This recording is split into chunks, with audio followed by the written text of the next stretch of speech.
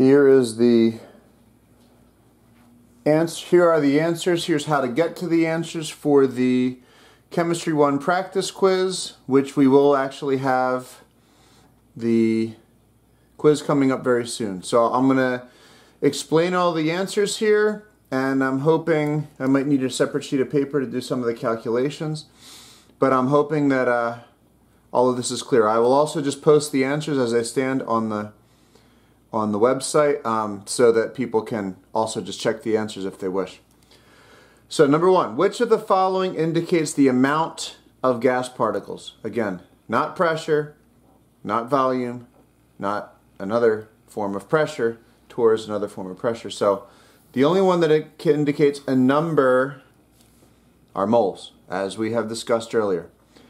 Gas pressure is caused by, as I said, we have a container and gas particles hitting and bouncing off the sides and not necessarily losing energy, or if they do lose energy, they regain it from the temperature. That is what causes pressure. So gas molecules hitting the walls of the container. You wouldn't be able to measure it if gas molecules are hitting other gas molecules. There is no reaction and they are not heating up. So that, well, I mean, if you did heat it up, it would cause a greater pressure, but that's because of the gas molecules hitting the walls of the container more frequently or at a higher speed. Gas at a pressure of 608 millimeters of mercury is held in a container with a volume of 545 milliliters.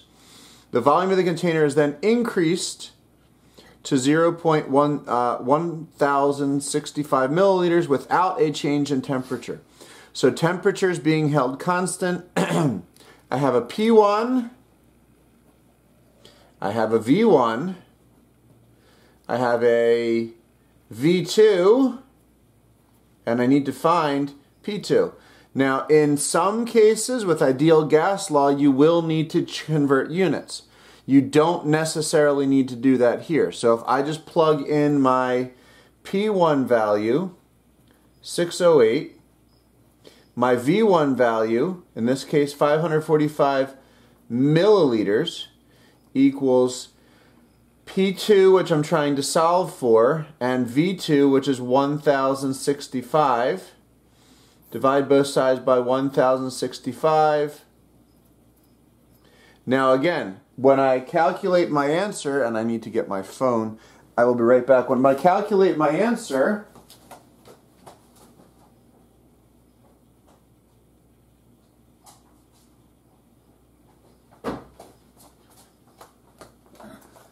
I will need to think that, is my volume increasing? Yes. Should my pressure increase or decrease? It should decrease because you're expanding the volume. You're increasing the amount of space.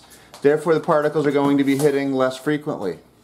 And my dog just walked over here. I'm hoping he doesn't cause any trouble. So I have 608 times 545 divided by 1065. My new pressure, it's basically, I've pretty much doubled my volume. So I should be having my pressure, which is basically what I did. So 311 millimeters of mercury. There's my answer. Let me see where I am as far as position. So now I can probably move up a bit. I'm seeing I'm going to have to plug in my charger.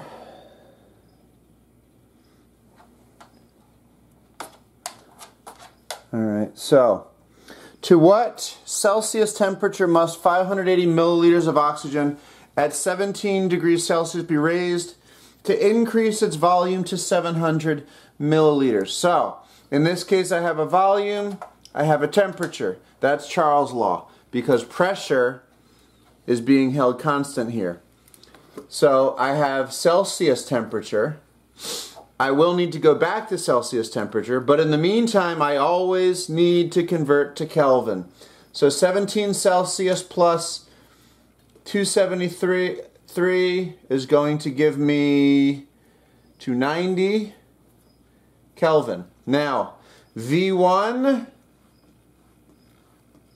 is 580 over T1 290 equals 700 over x. Here I can cross multiply.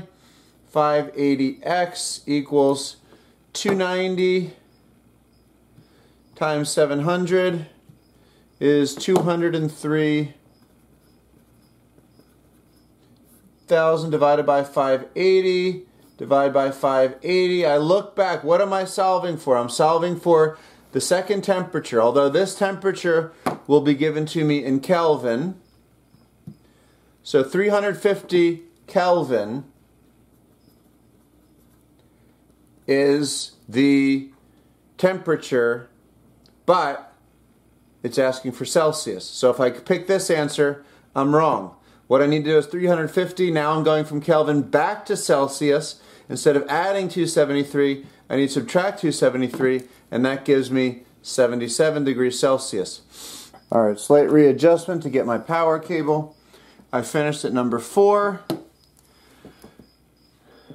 Gas pressure at 765 torr at 23 degrees Celsius. At what temperature will the pressure be 560 torr? Now this is a Gay-Lussac's law problem. First thing I have to do, of course, is convert Celsius to Kelvin. So 273 plus 23 is going to give me 296 Kelvin.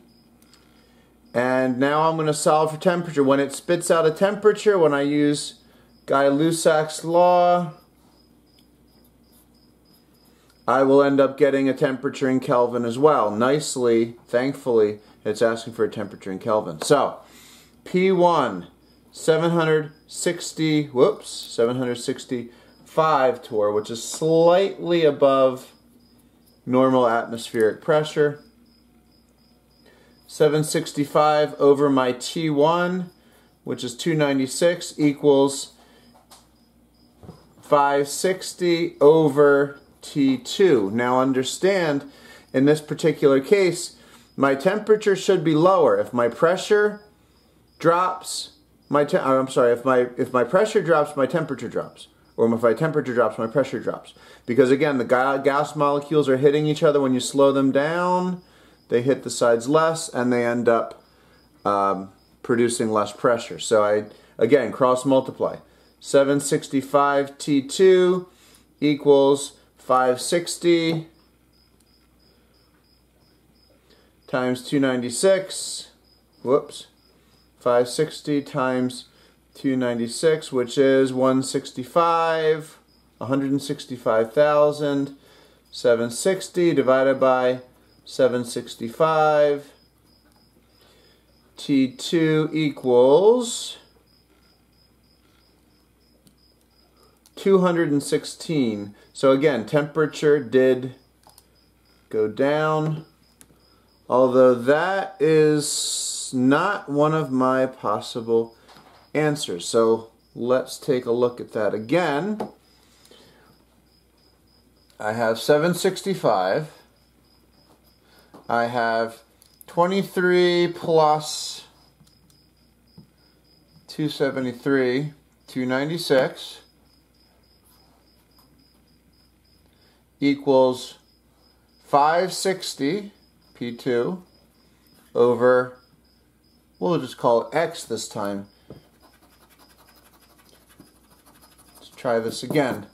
So 765X equals 296 times 560, 165,760 divided by 765, that's 216. I don't see the answer there. That's the temperature in Kelvin. That must be a typo.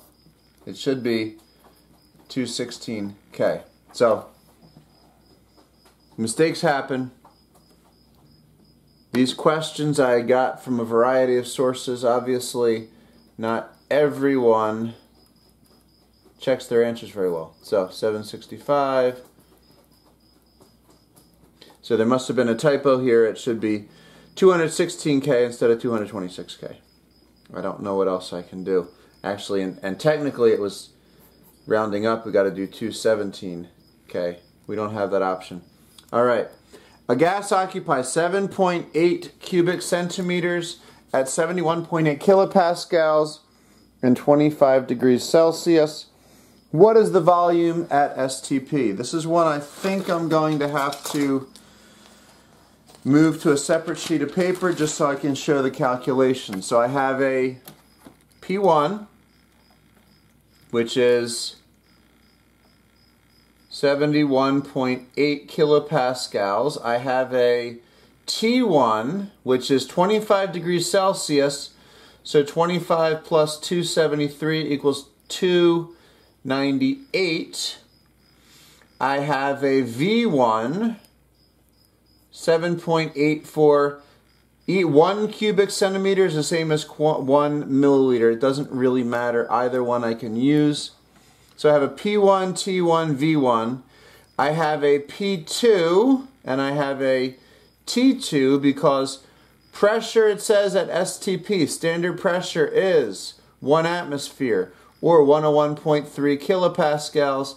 T2 is going to be STP, 0 degrees Celsius, that's 273 K. So now I have a combined gas law problem, which means P1, 71.8, V1, 7.84, over T1, which is 298, equals P2, 101.3. I'm keeping my units consistent, kilopascals and kilopascals. That is essential. V2 is what I'm solving for, and then T2 is 273. All right, so 71.8 times 7.84 equals 562 divided by 298 is 1. We're going to start this again. 1.8889. We'll call it 1.889. And then 101.3 x over 273. So I multiply both sides by 273. That gives me 515.69 equals 101.3 x divided by 101.3 divided by 101.3. X equals 515.69 divided by 101.3 is 5.09 mLs. Now again, think, I've increased my pressure and I've lowered my temperature. Both of those things are going to cause my volume to decrease. So that actually makes sense. Now in this case, do I have the answer? Yes, I do. Thank goodness we have confirmed. Milliliters are the same thing as cubic centimeters as we've established. Okay.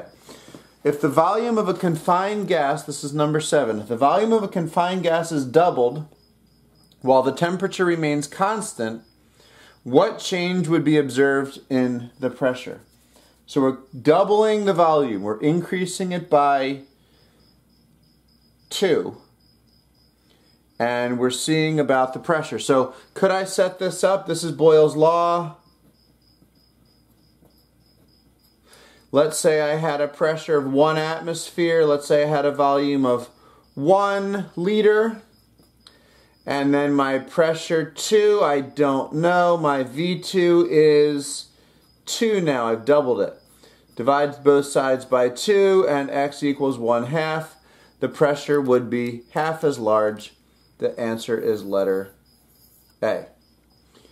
Alright, a sample of nitrogen occupies 5.50 liters under a pressure of 900 torr at 25 degrees Celsius. At what temperature will it occupy 10 liters at the same pressure? So we're keeping pressure constant. We're changing temperature. This is a Charles law problem. So V1 over T1 equals V2 over T2. 5.5 liters over 25 degrees Celsius. So 25 plus 273 is 298. We always have to convert temperature to Kelvin. At what temperature will it occupy 10 liters? At the same pressure, but it's a different temperature. Again, now I can cross multiply. 5.5x equals 10 times 298, which is 2,980, divided by 5.5, divide by 5.5, and I get 541 degrees Kelvin. 541, we'll call it 542 Kelvin. In order to go from Kelvin back to Celsius, I have to subtract 273, and I end up getting 268.8, which is 269. There is my answer in degrees Celsius. And again, does this make sense? I raise the temperature. I have to raise the temperature in order to increase the volume. That's exactly what Charles' law says. The temperature and volume are directly proportional. If I raise the temperature, I increase the volume. If I decrease the temperature, I decrease the volume. It's a direct relationship. All right, now let me flip the page over and hope that I can fit everything properly.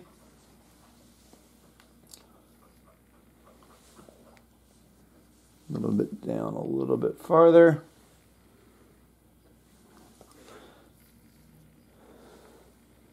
All right, there we go. A sample of oxygen occupies 47.2 liters under a pressure of 1,240 torr at 25 degrees Celsius. At what volume would it occupy at 25 degrees Celsius if the pressure were decreased to 730 torr? So we're keeping pressure constant again. We don't have to worry about pressure. We're keeping temperature constant. We have to worry about pressure. I'm sorry, I'm confusing myself. Once I start looking at this, it'll make sense. So I do have a P1, which is 1,240 torr. I have a V1, which is 47.2 liters. I have a P2, which is 730 torr, and it's asking for the V2. Again, I'm just plugging in numbers. I do not have to convert torr into anything else. As long as my units are consistent, I'm good. Now, might there be a situation where you have to convert pressures in a Charles law or Boyle's law or Guy-Lussac's or combined gas law? Yes, if these were different units, you would have to convert one. Ideal gas law, we want to turn all of our units into kilopascals, but we're not doing an ideal gas law so much yet. So my P1 is 1,240. My V1 is 47.2. My P2 is 730, and my V2, I don't know. Divide both sides by 730, and I end up having here 1,240 times 47.2 equals, divided by 730 is 80. So my volume will be, my new volume will be 80.17 or 80.2 liters. Now, does that make sense? I'm keeping the pressure, I'm keeping the temperature constant. I'm decreasing the pressure. That means I need to increase the volume in order for that to happen. So there we go. All right. Density of chlorine gas at STP in grams per liter. So any gas, the magic number at STP, any gas occupies 22.4 liters. The density of chlorine gas. Remember, chlorine gas is Cl2. 1 mole of chlorine gas occupies 22.4 liters. So 1 mole of chlorine gas is the molar mass, which is 35.5, times 2, because it's 2 chlorines in each molecule. So the molar mass is 71.0 grams. That occupies a space of 22.4 liters because 1 mole of any gas occupies that volume. So my grams divided by my liters, I have 71 divided by 22.4, which equals 3.17 approximately, which would be the same thing as 3.2 grams per cubic centimeter. I'm sorry, that's per cubic centimeter. There's something wrong here. That's grams per liter. They have the incorrect units on this. I apologize. Cubic decimeter would be a liter. Again, this is what happens when you get problems, multiple choice problems off the internet. Sometimes they are not very good. So cubic decimeter would be a liter, or we just put a liter, but that is actually slightly incorrect. I'll have to make a note that it should be 3.2 grams per liter, not grams per cubic centimeter. If we're grams per cubic centimeter, that means it's denser than water, which means that chlorine gas would sink in water, and that's not the case. All right, which one of the following statements, let me see if I can still fit this. This is the last one I can fit before I move. Which one of the following statements is not consistent with the kinetic molecular theory of gases? Well, we do know that individual gas molecules are far apart. That's why we can squeeze gases. The actual volume of the gas molecules themselves is very small compared to the volume occupied by the gas. We also know that because we can squeeze them down. There's very little space. The size of the molecule, the atom itself, is very small. The average kinetic energies of different gases are different at the same temperature. No, the average kinetic energy has to be the same, so that's probably the correct answer. There is no net gain or loss of total kinetic energy in collisions. Remember, as the gas molecules hit the sides, they keep hitting the sides with the same force so the pressure remains consistent. So that is actually true. There's no net gain or loss. The theory explains most of the observed behavior of gases. Well, of course it does. So the answer for this one is letter C. The average kinetic energy of different gases are different at the same temperature. All right, now we're going to move up. These are another couple of good problems. I just need to make sure they fit. All right, so this you have to absolutely be prepared for. 123 degrees Celsius, I add 273 in order to get my Kelvin. That gives me 396 K, letter is A. We have to be prepared for that. When a supply of hydrogen gas is held in a 4-liter container at 320 K, it exerts a pressure of 800 torr. The supply is moved to a 2-liter container and cooled to 160 K. What is the new pressure of the combined gas? So what do I have here? I have a volume, I have a temperature, and I have a pressure. That's a P1, V1, and a T1. I have a V2, I have a T2, and it's asking me for a P2. This is combined gas law. So now I just have to plug in my numbers. I have 4 liters, I have 800 torr, that's my P1. 800 torr, V1 is 4 liters, T1 is 320 K. That equals, now I have the P2, which I don't know. If I want to call that X, I can. Do I have a V2? Yes, I'm at 2 liters, and I have a T2, 160 K. So first I can do everything on the left side here. 800 times 4 divided by 320 equals 10. 10 equals 2x over 160. Multiply both sides by 160. That gives me 1600. 2x divided by 2 divided by 2. X equals 800. 800 torr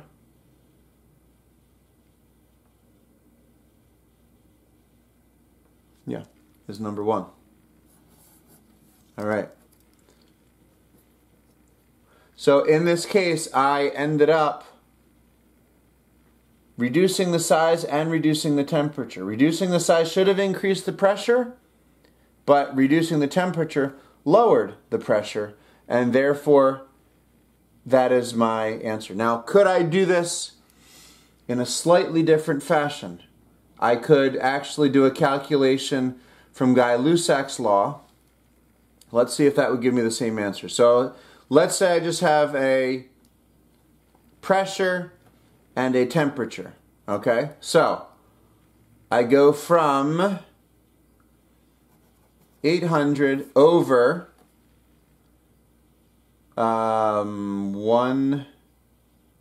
320 equals P2 over T2, which is now 160. Now this is assuming that I keep the volume consistent, which I'm not actually doing. But if I did 800 divided by 320, I get 2.5, and then I multiply 2.5 by 160, I get 400. So my P2 in this case would be 400 torr. Now what did I do if I forget about that now and I look at my pressure? If I look at my volume, I'm taking a Boyle's law problem now. So what happens here? I do a P1, which is 800, and a V1, which is 4, and I go to a P2, which is X, and a V2, which is 2. And now I get 800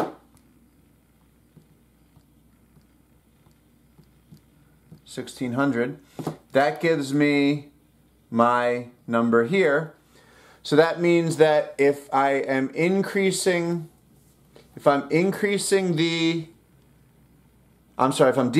the volume by a factor of 2 in this case, right? I'm increasing the pressure. If I'm decreasing the temperature, I'm decreasing the pressure. So here I would get 1600, here I would get 400, and the factor, I'm multiplying this, I'm quadrupling this, I'm halving this, and what I end up doing is keeping the pressure constant. That's just another way of looking at it. It's a lot of complicated stuff. Really just use the combined gas law and you'll be fine. Alright, let me get to the next page. Alright, slight readjustment to get my power cable. I finished at number 4. Gas pressure at 765 torr at 23 degrees Celsius. At what temperature will the pressure be 560 torr? Now this is a Guy-Lussac's law problem.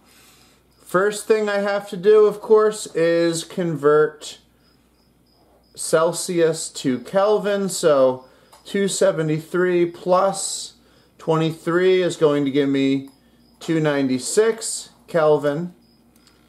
And now I'm going to solve for temperature. When it spits out a temperature, when I use Guy-Lussac's law, I will end up getting a temperature in Kelvin as well. Nicely, thankfully, it's asking for a temperature in Kelvin. So, P1, 765 torr, which is slightly above normal atmospheric pressure. 765 over my T1, which is 296, equals 560 over T2. Now understand, in this particular case, my temperature should be lower. If my pressure drops, if my pressure drops, my temperature drops. Or if my temperature drops, my pressure drops. Because again, the gas molecules are hitting each other. When you slow them down, they hit the sides less, and they end up producing less pressure. So I, again, cross multiply. 765 T2 equals 560 times 296. Whoops. 560 times 296, which is 165,760 divided by 765. T2 equals 216. So again, temperature did go down, although that is not one of my possible answers. So let's take a look at that again. I have 765. I have 23 plus 273, 296 equals 560 P2 over, we'll just call it X this time. Let's try this again. So 765X equals 296 times 560, 165,760 divided by 765. That's 216. I don't see the answer there. That's the temperature in Kelvin. That must be a typo. It should be 216 K. So, mistakes happen. These questions I got from a variety of sources. Obviously, not everyone checks their answers very well. So, 765. So there must have been a typo here. It should be 216K instead of 226K. I don't know what else I can do. Actually, and technically it was rounding up. We got to do 217K. We don't have that option. All right. A gas occupies 7.8 cubic centimeters at 71.8 kilopascals and 25 degrees Celsius. What is the volume at STP? This is one I think I'm going to have to move to a separate sheet of paper just so I can show the calculation. So I have a P1, which is 71.8 kilopascals. I have a T1, which is 25 degrees Celsius. So 25 plus 273 equals 298. I have a V1, 7.84. 1 cubic centimeter is the same as 1 milliliter. It doesn't really matter. Either one I can use. So I have a P1, T1, V1. I have a P2 and I have a T2 because pressure, it says at STP, standard pressure is 1 atmosphere or 101.3 kilopascals. T2 is going to be STP 0 degrees Celsius. That's 273 K. So now I have a combined gas law problem, which means P1 71.8, V1 7.84 over T1, which is 298, equals P2 101.3. I'm keeping my units consistent, kilopascals and kilopascals. That is essential. V2 is what I'm solving for, and then T2 is 273. All right, so 71.8 times 7.84 equals 562 divided by 298 is 1. We're going to start this again. 1.8889. We'll call it 1.889. And then 101.3 x over 273. So I multiply both sides by 273. That gives me 515.69 equals 101.3 x divided by 101.3 divided by 101.3. X equals 515.69 divided by 101.3 is 5.09 mLs. Now again, think, I've increased my pressure and I've lowered my temperature. Both of those things are going to cause my volume to decrease. So that actually makes sense. Now in this case, do I have the answer? Yes, I do. Thank goodness we have confirmed. Milliliters are the same thing as cubic centimeters as we've established. Okay. If the volume of a confined gas, this is number 7, if the volume of a confined gas is doubled while the temperature remains constant, what change would be observed in the pressure? So we're doubling the volume. We're increasing it by 2. And we're seeing about the pressure. So could I set this up? This is Boyle's law. Let's say I had a pressure of 1 atmosphere. Let's say I had a volume of 1 liter.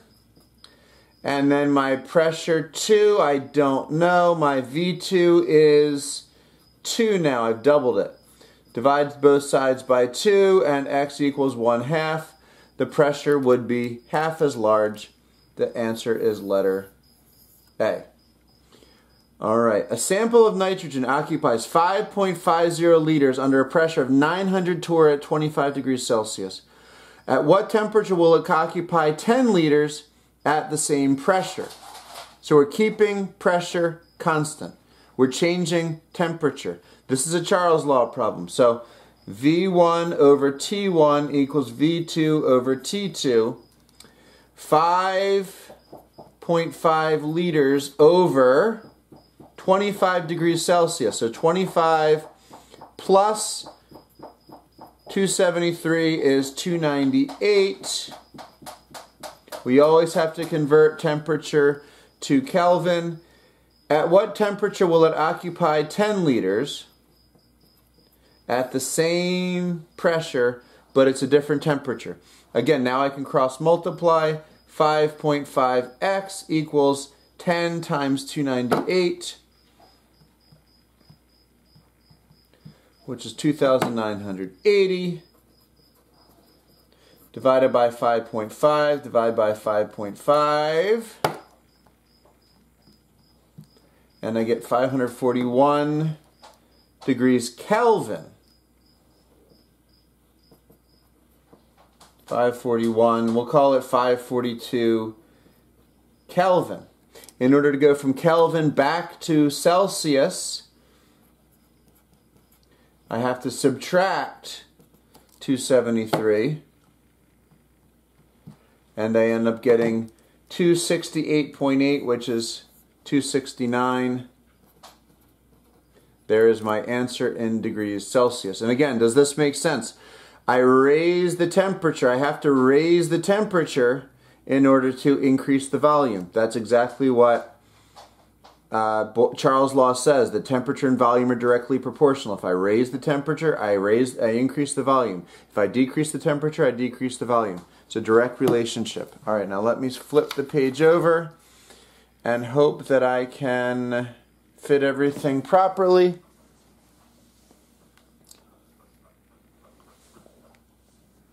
A little bit down, a little bit farther.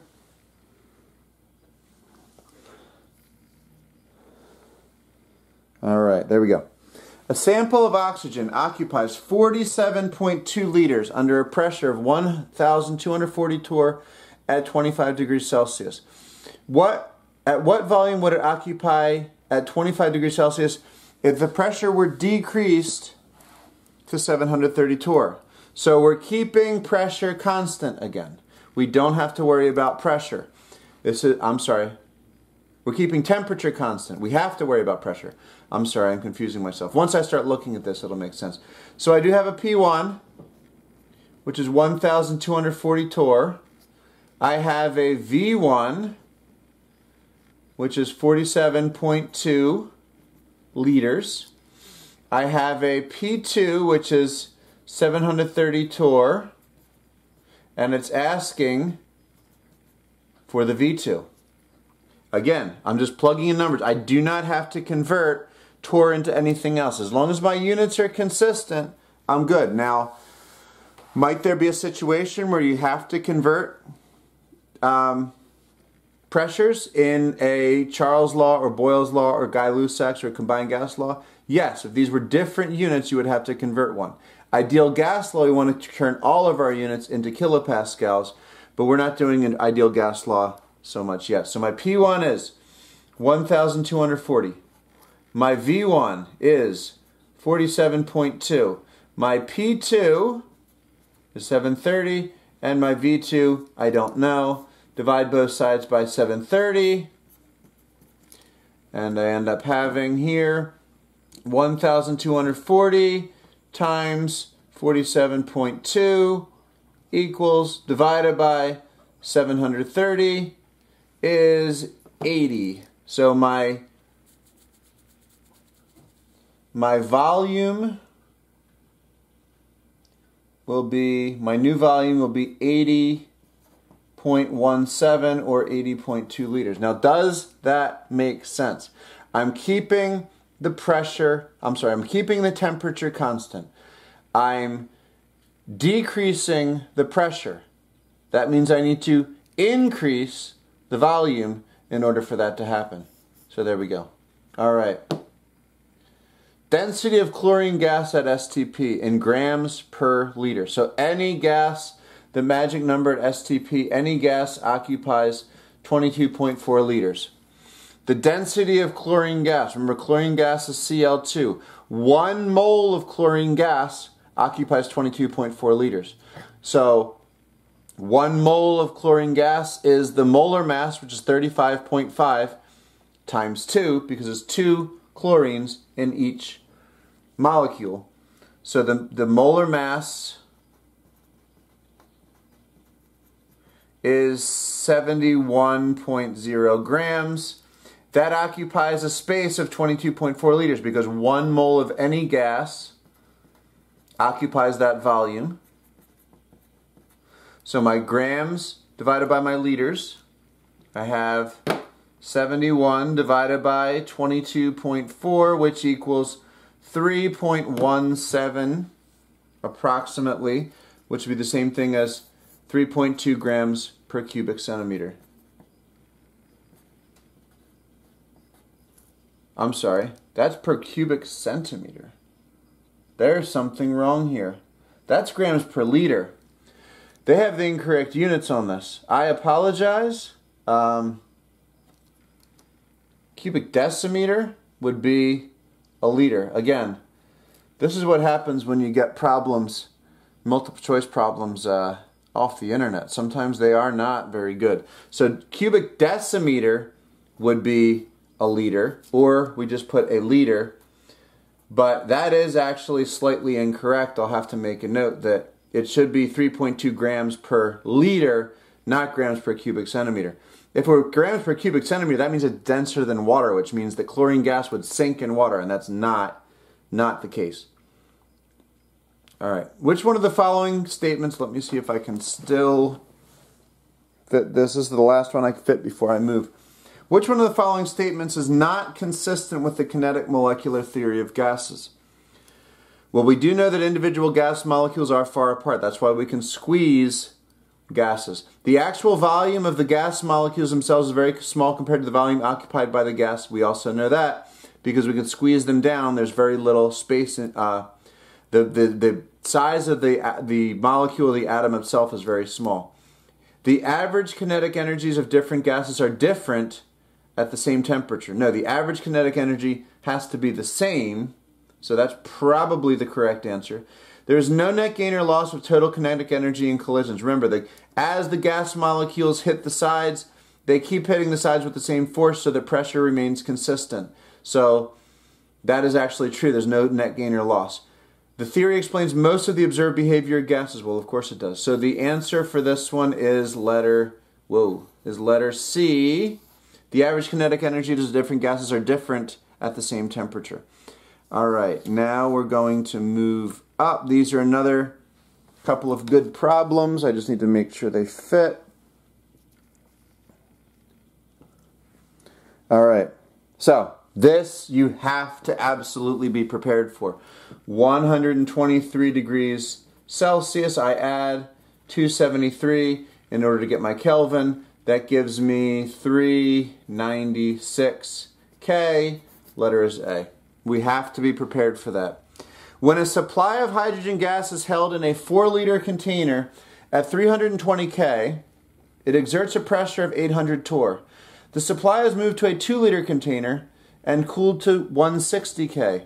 What is the new pressure of the combined gas? So what do I have here? I have a volume, I have a temperature, and I have a pressure. That's a P1, V1, and a T1. I have a V2, I have a T2, and it's asking me for a P2. This is combined gas law. So now I just have to plug in my numbers. I have 4 liters, I have 800 torr, that's my P1. 800 torr, V1 is 4 liters, T1 is 320 K. That equals, now I have the P2, which I don't know. If I want to call that X, I can. Do I have a V2? Yes, I'm at 2 liters, and I have a T2, 160K. So first I can do everything on the left side here. 800 times 4 divided by 320 equals 10. 10 equals 2x over 160. Multiply both sides by 160. That gives me 1600. 2x divided by 2 divided by 2. X equals 800. 800 torr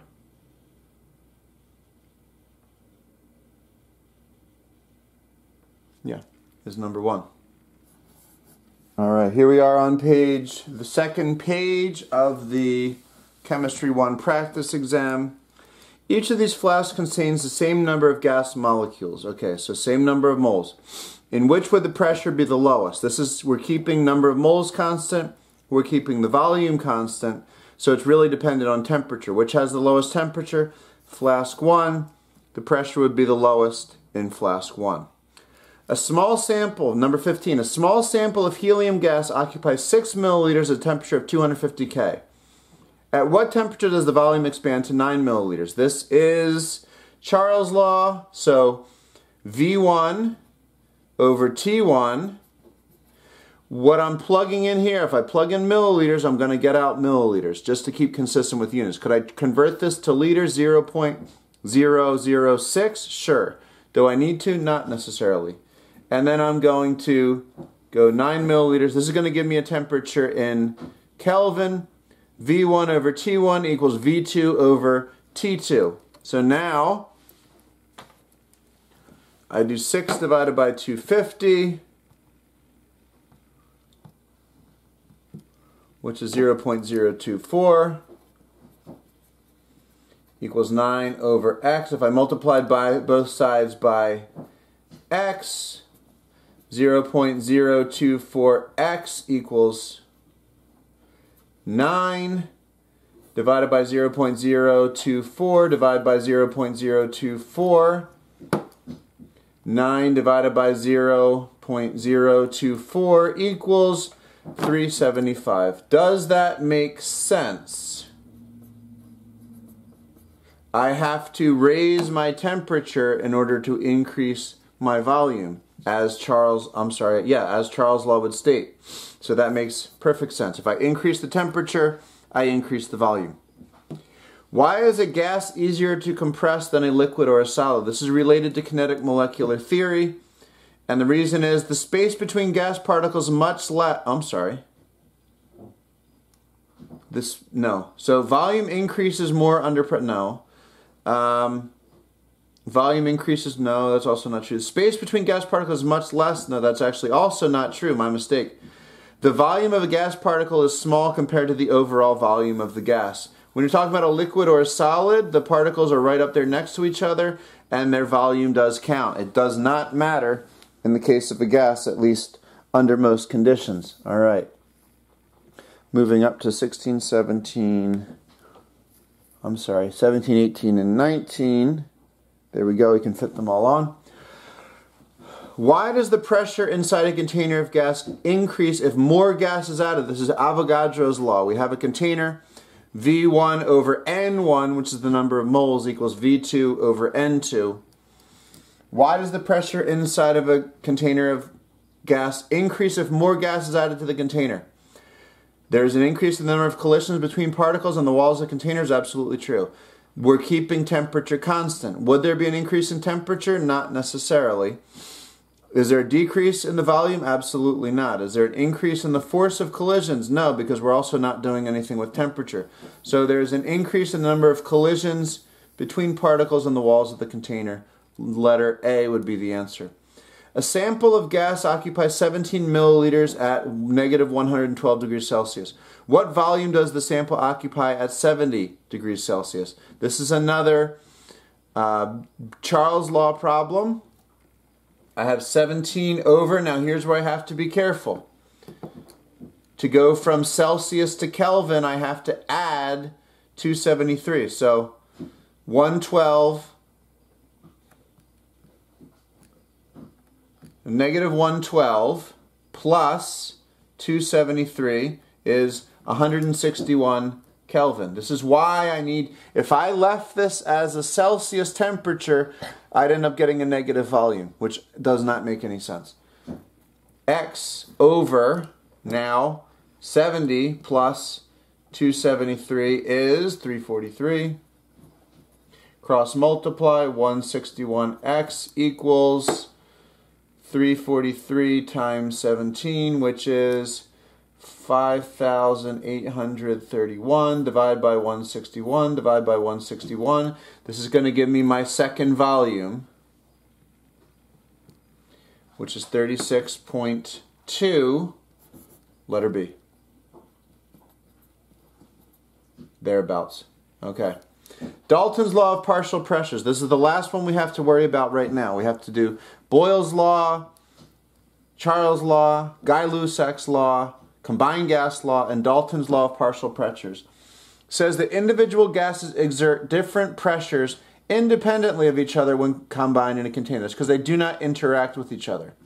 Total pressure, P1, P2, P3. A mixture of oxygen, carbon dioxide, and nitrogen has a total pressure of 98.26 kilopascals.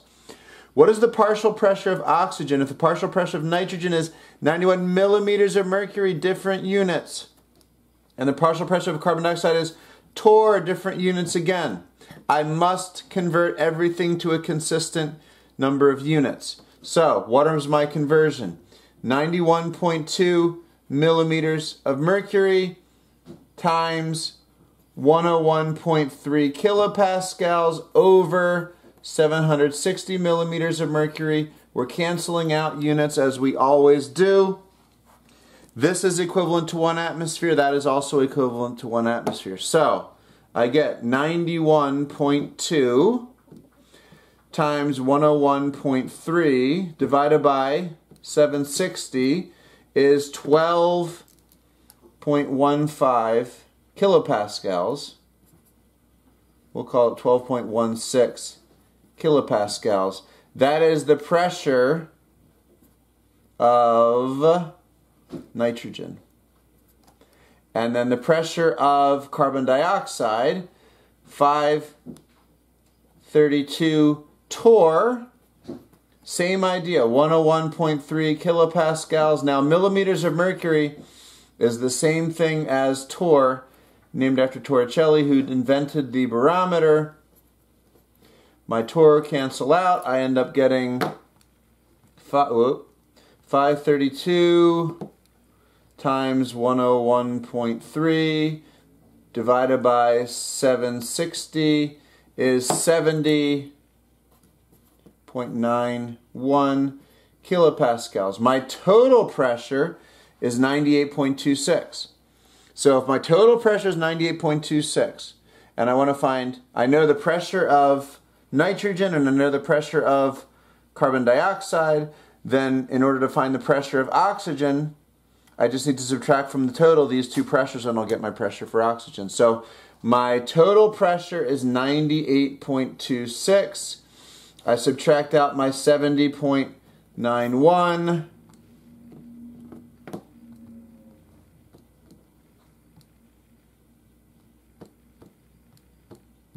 And that is 27. That's after I've removed the pressure for carbon dioxide. Now I have to remove the pressure for nitrogen. 27.35 minus 12.16, which is 15.19 kilopascals. I don't see the answer there because the answer is actually in atmospheres. Could I have also converted everything into atmospheres? Absolutely. I just like to get in the habit of transferring everything to kilopascals because that's going to be extremely important when we do ideal gas law. So 1 atmosphere over 101.3 kilopascals, that means these units cancel out. 15.19 divided by 101.3 is 0.15 atmospheres. All right, let me line up the other side here.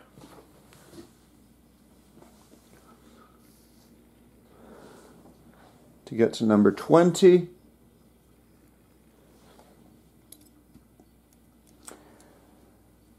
All right, number 20. Hospital patients are administered oxygen from a pressurized hyperbaric oxygen chamber. This is important in medicine.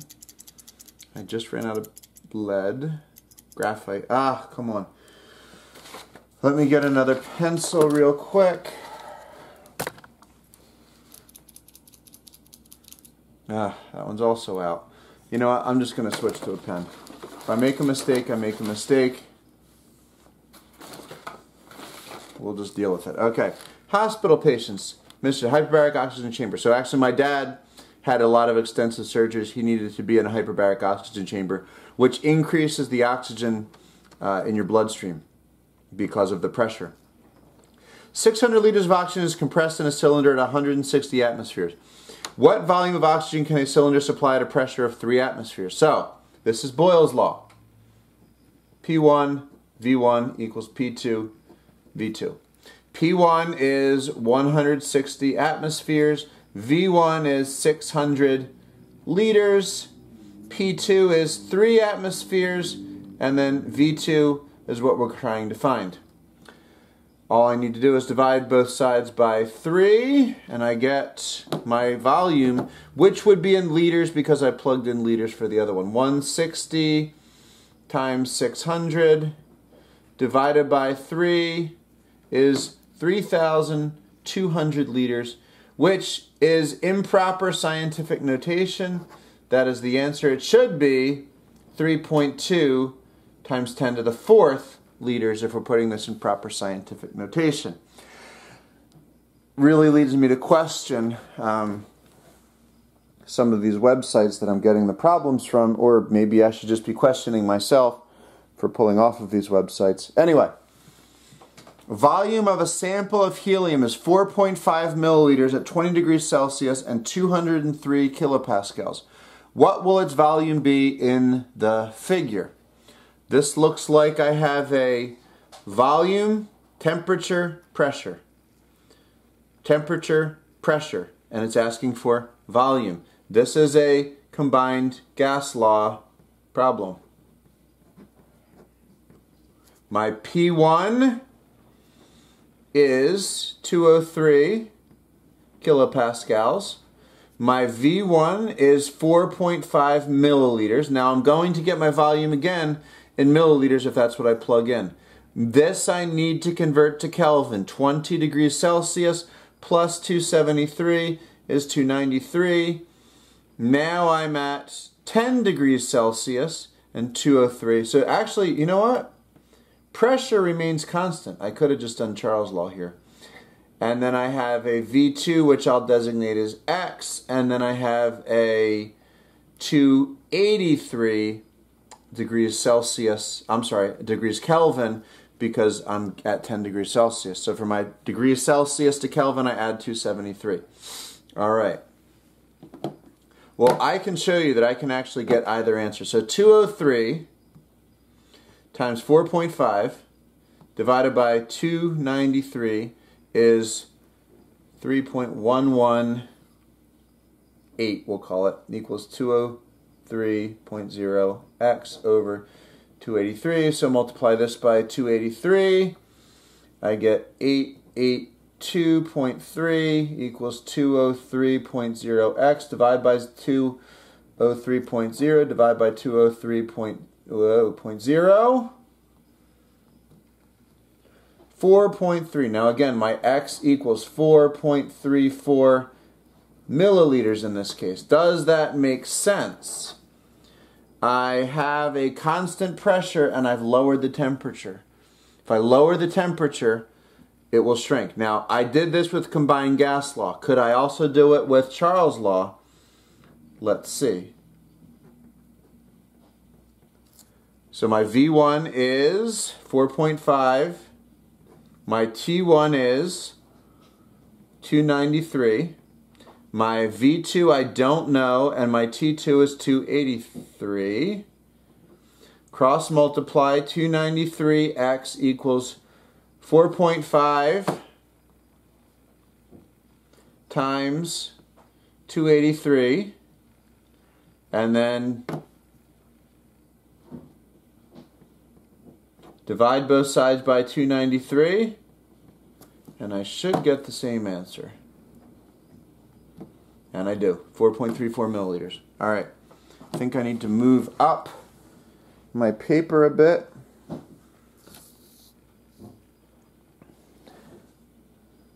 little bit more. And we're good to go again. At an ocean depth, this is number 22, at an ocean depth of 10 meters, a diver's lung capacity is 2.4 liters. The air temperature is 32 degrees Celsius and the pressure is 101.3 kilopascals. That's actually not accurate at 10 meters. You'd have a lot more pressure than that, but we'll just do this problem. What is the volume of the diver's lungs at the same depth at a temperature of 21 degrees Celsius and a pressure of 141.20 kilopascals? So at an ocean depth, this is, now we have combined gas law. Does anything change? Pressure changes, temperature changes, and volume's going to change. So this is combined gas law. My P1, 101.3. My V1, 2.4. My T1 is 32 degrees Celsius. So 32 plus 273 is 5305. My P2, 141.2. My V2 is what I'm trying to find. And my T2 is now 273 plus 21, that's 294. All right, so as we've been doing, 101.3 times 2.4 divided by 305, 0.797 equals this. So I actually need to multiply both sides by 294. And then that would equal 141.2x. So multiply this by 294, 234.35 equals 141.2x. Divide by 141.2, divide by 141.2. My answer is 1.659 or 1.66 liters. Now, does that make sense? I'm increasing the pressure. I'm decreasing the temperature. Both of those things should also decrease the volume, which is actually what happens. So that absolutely makes sense. Number 23. Gas is confined in a metal tank in the figure. At 20.20 degrees Celsius, the gas exerts a pressure of 8.532 atmospheres. After heating the tank, the pressure of the gas increases to 1.406 atmospheres. What is the temperature of the heated gas? This is Guy-Lussac's law. What's my first pressure? 8.53 atmospheres. What's my temperature? 20.20. Add that to 273. And I get 293.20. My P1, my T1 in Kelvin, because that's required. I can't do it in Celsius. Now I'm heating the tank. The pressure has gone up 10.406, and my T2 is what I'm solving for. I cross multiply. 8.53x equals 293.2 times 10.406. So this is 3,051. Divide by 8.53. Divide by 8.53. And I get 357 K. I solved for T2. 357 K. Does that make sense? Is that higher than my original temperature? Yes. If temperature goes up, pressure should go up. That's exactly what happened. Now I need to convert this back into Celsius. So instead of going from Celsius to Kelvin, where I add 273, I need to subtract 273, and I get 15.8. 84 degrees Celsius. That would be my answer, is letter C.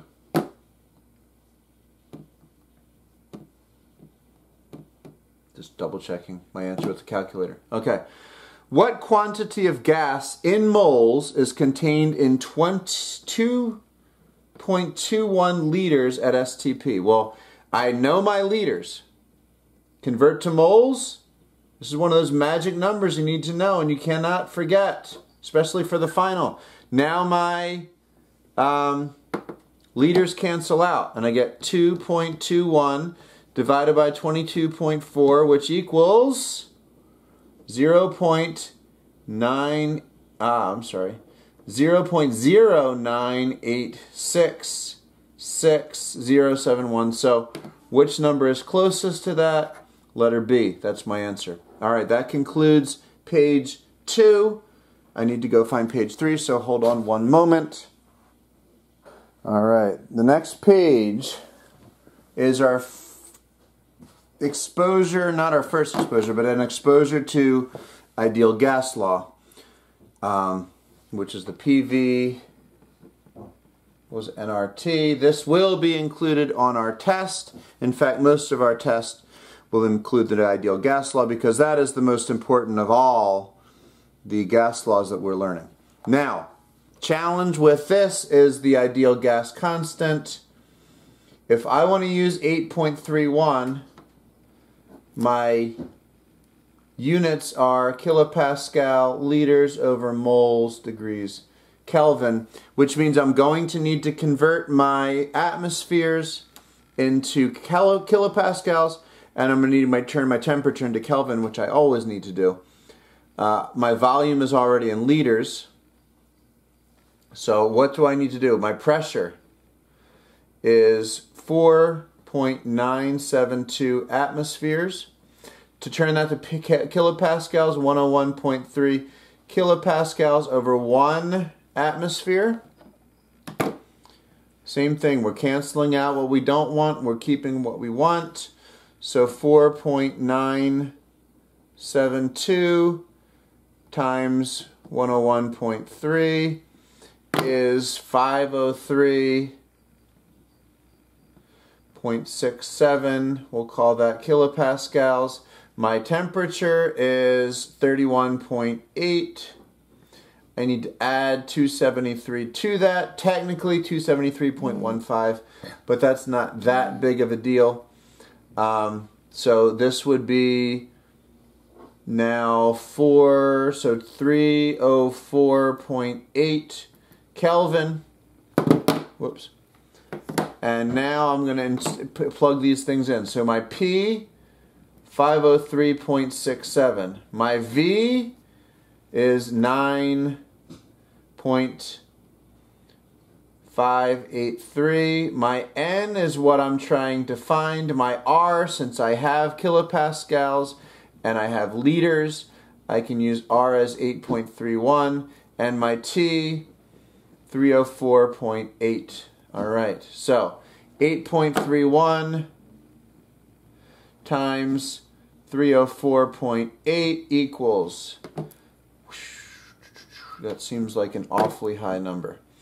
8.31 times 304.8 equals, there we go. Let me just try that one more time. 8.31 times 304.8. That looks good. All right, so divide this side by 2,533. We'll call that, divide this side by 2,533. And equals, so now it would be 503.67 times 583, I'm sorry, divided by 2,533. My number of moles is 1.90 or 1.91 moles, which I have right there, 1.90, 1.91. Either way, we're close enough we can find the right answer. All right. Now, liquid traveling up a straw, just like the crushing can. Either one of those you might have on the quiz that will be given. So in the case of the straw, I have my liquid, I have my straw. If you remove air from inside this straw, you're decreasing the pressure in here. You're decreasing the volume, you're decreasing the pressure because you're removing molecules of air. What happens then is the air pressure on the outside pushes down on the surface of your liquid and pushes the liquid up the straw to replace that area where you have removed the gas and removed the pressure. So high pressure will always push against low pressure. It's exactly kind of the same idea as the can. You heat up the can, you actually get water vapor in here, which is at the same pressure as long as the gas can escape to the outside. Air pressure inside is equal to air pressure on the outside. When you flip this can over into the water, two things happen. One, the gas cools down, so your water vapor starts to condense, removing the gas. So the gas starts to condense back into water, and the air pressure on the outside is now going to push so hard that the can itself gets crushed. So those are two examples of practical uses or practical observations for gas pressure. Now I'm going to stop this video to get to the review section. This covers all of the gas law material which will be on the quiz. Alright, now these problems, which I also placed on the practice quiz, are ideas that we can't be forgetting as we move forward. These could most definitely be on a final exam, so I want to make sure that we do not forget these particular concepts. A student determined the density of a solid to be 2.90, 2.91, and 2.93. These numbers are very close to each other, so they're very precise. But the actual volume is 2.70, so it's not very accurate. He may have measured, or she may have measured, a lot of different measurements very close to each other, but they were not very precise. So we have high precision and low accuracy. Letter B. A student is asked to measure 30 grams of methanol. The density is 0.7914 grams per milliliter, but has only a graduated cylinder with which to measure it. What volume of the methanol? So density is mass over volume. In this case, density is 0.7914. Mass is 30 grams over the volume. So if I multiply both sides by V to get this on top, I get 0.7914 V equals 30.0. Divide by 0.7914, divide by 0.7914. My volume is now, let me get my, so 30 divided by 0.7914 is 37.9 milliliters, which is letter D. There's my answer. All right, let me see if I have to move up a bit. I should. A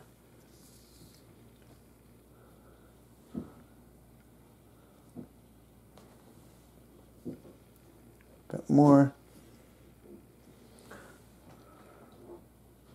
Now I have to move down.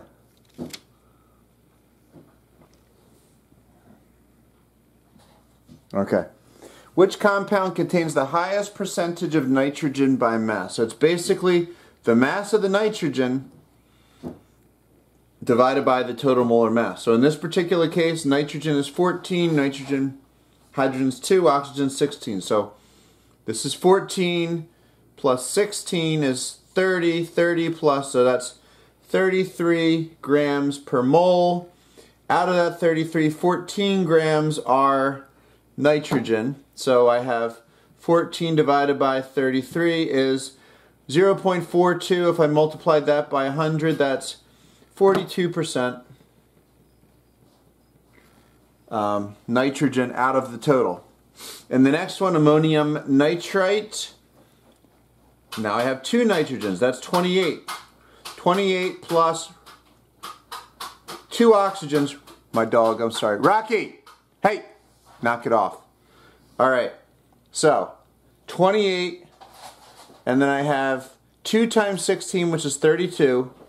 32 plus 28 is 60, and then I have 1, 2, 3, 4. So that ends up being 64. So my total mass, 64 grams. How much of it came from nitrogen? 28. 28 divided by 64. So my my amount of nitrogen divided by my total times 100, that gives me 43, almost 44%. In this case, I have 2 nitrogens again. 14 times 2 is 28. And I have 3 oxygens, so that's 48. 16 times 3 is 48. So 28 plus 48, my total is 76. 28 divided by 76, my total is 0.368, which if I multiply it by 100 is 36.8%, which again is lower. And then I can already tell here, this is 24. This is 32. Now I'm adding 12 to it. So my total molar mass here is going to be 28 plus 4 plus, so 28 plus 6 is 34. 34 plus 12 is 46.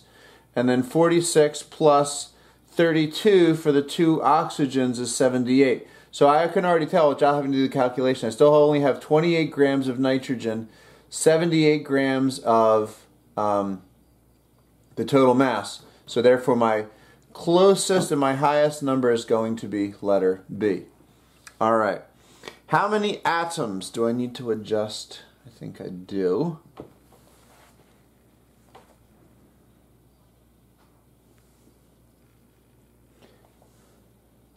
How many atoms are in 1 mole of methanol? So, methanol, 1 mole of methanol contains 1 mole of methanol atoms. However, how many atoms are in a methanol molecule? It's 1, 2, 3, and another 3, 6. So it'll be 6 times my number of particles, which is 6.02 times 10 to the 23rd, which gives me about 36 times 10 to the 23rd, which if I put that in proper scientific notation should be 3.6 times 10 to the 24th. There's my answer. For every molecule of methanol, I have 6 atoms. So for 10 molecules, I'd have 60 atoms. And for a mole of molecules, I'd have the mole times 6, which is 3.6 times 10 to the 24th. All right. Mass of 2.6 times 10 to the 22nd chlorine atoms. I have a number of particles. Number of particles I can convert to moles. 6.02 times 10 to the 23rd, which would be 2.6 divided by 6.02 is 0.432. I subtract my exponents, which would be the same thing as 4.32 times 10 to the negative second moles. Now I have to find moles to grams. What's the gram molar mass? We're talking about atoms here. 35.5 grams over 1 mole. What is this number? It's the same thing as 0.0432, so get rid of that. 0.0432 times 35.5 is 1.5 grams. There is your answer. Now, do I have the ability to do the last problem? Yes, I have space. Okay. Analysis of a sample of a covalent compound. So this is a molecule. Covalent means the electrons are being shared between atoms, not an ionic compound for electron goes from one atom to another. 14% hydrogen and 85.6% carbon by mass. What is the empirical formula for the compound? If you remember these, we got to give percentages to grams. 14.4 grams, 85.6 grams of hydrogen and carbon. Why did I get these values? Because my easiest way of going from percentage to grams is just using 100 grams. Percent is per 100. If I have 100 grams, 14.4 grams or 14.4% is going to be hydrogen. 85.6 is going to be carbon, because 85.6 of 100 is 85.6. That's the easiest way to go. And then if you remember here, I'm taking this, I'm multiplying it by the molar mass to turn to moles. So 14.4 divided by 1.01 equals 14.2 moles. And then 1 mole over 12.01 grams for the case of carbon. That's the gram molar mass of carbon. 85.6 times, 85.6 divided by 12.01 equals 7.1 moles. Divide this by 7.1. If you remember, we divide by the smaller number to find the ratio, because empirical formula is the smallest whole number ratio of one atom to another. Smallest whole number ratio we get to by turning one of these into 1. That's a 1, that's a 2. Our empirical formula is 1 carbon to 2 hydrogens. And letter B is my answer. All right. Now let me line up the last page and I will be finished with this. All right, a compound just doesn't quite fit. Almost. All right, a compound contains by mass 40% carbon, 6.71% hydrogen, and 53.3% oxygen. A 0.320 mole sample of this compound weighs 28.8 grams. This is a beautiful problem. Expect something like this on the final. Even if the other teachers don't choose it, I might do this because this is so wonderful. So what do? Change my percentages into grams. If I have 40%, if I have a 100 gram sample and 40% is carbon, that means 40 grams are carbon. 6.71 grams are hydrogen and 53.3 grams are oxygen. So 40 grams of carbon, 6.71 grams of hydrogen, and 53.3 grams of oxygen. 1 mole over 12, 1 mole over 1, 1 mole over 16, because these are the gram molar masses. That way my grams cancel out. I'm finding a mole ratio in the molecule, which means 40 divided by 12 equals 3.33 moles of carbon, 6.71 divided by 1 equals 6.71 moles of hydrogen, and then 53.3 divided by 16 is 3.33 moles of oxygen. I divide by my smallest number because I want to get a whole number ratio. And I get 1, 2, 1. So my empirical formula, CH2O. However, I also know that a certain number of moles weighs this many grams. To find my gram molar mass, I do grams to moles. So 28.8 grams divided by 0.320 moles. This will give me my molar mass for this particular compound. 28.8 divided by 0.320 is 90 grams per mole. If I add up my values here, 12 plus 16 is 28, plus 2 is 30. So my gram molar mass here is 30 grams per mole. If my actual molecular mass is 90, what's the factor between these two? It's actually 3. If I multiply all of my numbers of atoms by 3, I get C3H6O3. And if I added up the molar mass of this, so that's 12 times 3, which is 36. 36 plus 6 is 42. 42 plus 16 times 3 is 48. So let me do this again. 36 plus 6 plus 48 is 90. That is my molar mass. This is my molecular formula, and this is my answer, letter B. All right. Now, back to balancing. We can't forget balancing. I said for stoichiometry I would give you a balanced equation, but for the final exam you will not have that freedom. Already I can see H3, H2. What's the common factor between them? If I have 3 of these and 2 of these, 6 hydrogen go in, 6 hydrogen come out. That's probably pretty good. Unfortunately, now I have an odd number of oxygens. If I had a 2 here, I have 7 oxygens. That's not right.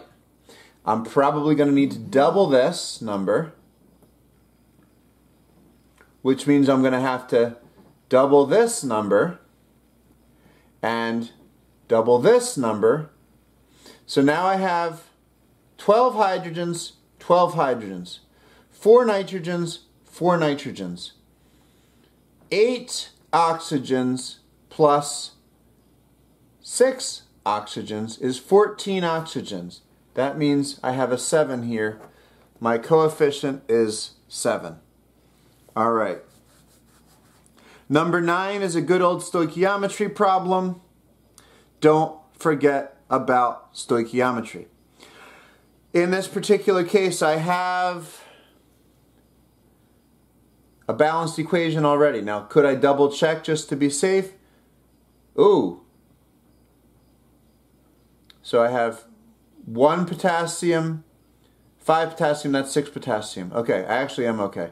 1 bromine, that's 6 bromine, there's 6 bromine, and 6 hydrogens, 18 oxygens, 18 plus 3 is 21 oxygens, 21 oxygens. I'm balanced, I'm good. Okay, so I have to make 0.0700 moles of bromine. What do I need to put in? Potassium bromate, if we really need to remember what that is. So what's my mole ratio? 1 mole potassium bromate over, and my mole ratio, 3 moles of bromine. Don't forget how to work with mole ratios. Let me make sure I'm still on the screen. Oh, just barely. That was a lot better. Okay. So, what is this telling me? 1 mole of this will make 3 moles of that. So I'm canceling out the units I don't need. I'm keeping the units I'm requested, which means it's 0.0700 divided by 3, 0.0233, repeating, moles of KBrO3, potassium bromate. Do I have that answer here? Yes, I do. It's letter E. All right. Last one. What mass of zinc chloride can be prepared from the reaction of 3.27 grams of zinc with 3.30 grams of HCl? This is a limiting reactant problem. Don't forget these. I guarantee you will have something like that on the final. So what do? I have 3.27 grams of zinc. I also have 3.30 grams of, HCl. Write those down. If I have grams, might as well change them to moles. So, the gram molar mass, let me get my periodic table. I won't put it on the screen, but my periodic table says zinc is 65.4 grams and HCl is 36.5 because chlorine is 35.5 plus 1 is 36.5. Changing my grams to moles. 3.27 divided by 65.4, 0.05 moles of zinc, and then 3.30 divided by 36.5 is 0.090 moles of hydrochloric acid.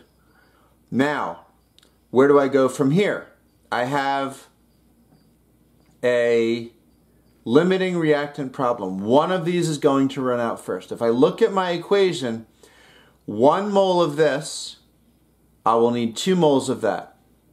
So basically I'll need double the number of moles. I don't have double. If I multiply this by 2, it's 0.1. I don't have that. So right now I can already tell that this is going to run out first. But if I wanted to look at it another way, how much zinc chloride could I make from this much zinc? Well, it's 1 mole of zinc chloride, 1 mole because the coefficient is not listed here, over 1 mole of zinc, which means moles of zinc cancel out. I could make 0.05 moles of zinc chloride with that much zinc. How much hydrochloric acid could I make? Well, I would need 1 mole of zinc chloride over 2 moles of HCl, which I got from my equation. My moles of HCl are going to cancel out. I end up having to divide this by 2. 0.045 moles of zinc chloride are produced. Which is my lower number is my limiting reactant. That's the maximum amount of zinc chloride I can make based on what I originally put in. So 0.045 moles of zinc chloride times, I'm going to change this to grams. What's my gram molar mass for zinc chloride? Zinc is 65.4. Zinc chloride is ZnCl2, so that's 35.5 times 2, which is 71. My gram molar mass is 136.4 grams over 1 mole,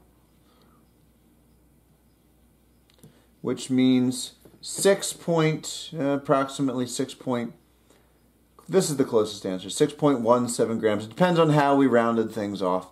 If I did my rounding slightly different, that's the closest answer. That's the correct answer. So we'll say 6.14 grams, which is very close to 6.17 grams. And that is our final answer. We are done with the review as well. Do not forget the review. For upcoming quizzes, I will actually have a lot of review questions just to make sure we don't completely forget them. The point of learning is not that we cram something on our brain and forget it as quickly as we can. It's that we actually retain this information for future use. So there we go. See you soon.